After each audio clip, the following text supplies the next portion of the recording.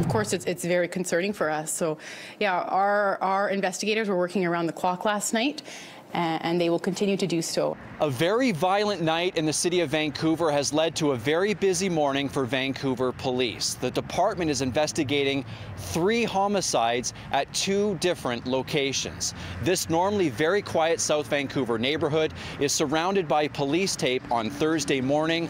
On Wednesday night, around 7:30, police say a person was shot and killed outside of a home here along 64th Avenue.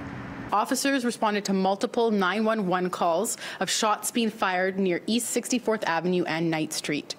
One victim was found dead in front of a house in that area. I just hear bang, bang, bang, bang, bang. There's about in a bit of like 4 and 3, and I thought it was just some guys doing the fireworks. It's definitely jarring, you know, like it's something that I wasn't ever prepared for.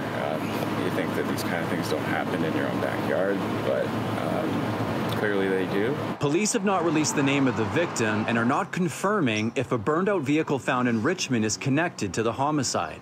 There was another grisly scene in Vancouver's downtown east side on Wednesday night. 2 people were found unresponsive in a room at the Astoria Hotel on Hastings Street. One victim was pronounced dead at the scene and the other was pronounced dead at the hospital. So right now we aren't releasing any of the identity of the victims. These are the city's 12th, 13th, and 14th homicides of the year. Vancouver police say the 2 incidents are not related and the public is not at risk. No arrests have been made.